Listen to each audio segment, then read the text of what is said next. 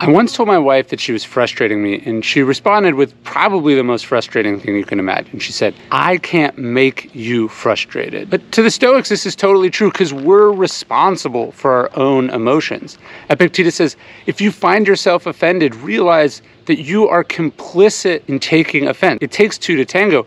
But also, as the Stoics say, things don't upset us. We choose to be upset about them. It's our opinions that are to blame, not the objective situation. So this is a really important thing to remember. No one can make you angry. They can't make you upset. No one can make you feel anything. That's a choice that you make. You're responsible for your own emotions. And I'm telling you that as much as I'm telling myself that, because I forget it all the time. We're responsible for our own emotions. Nobody else. No one can make us feel, say, or do anything, least of all frustrated or angry.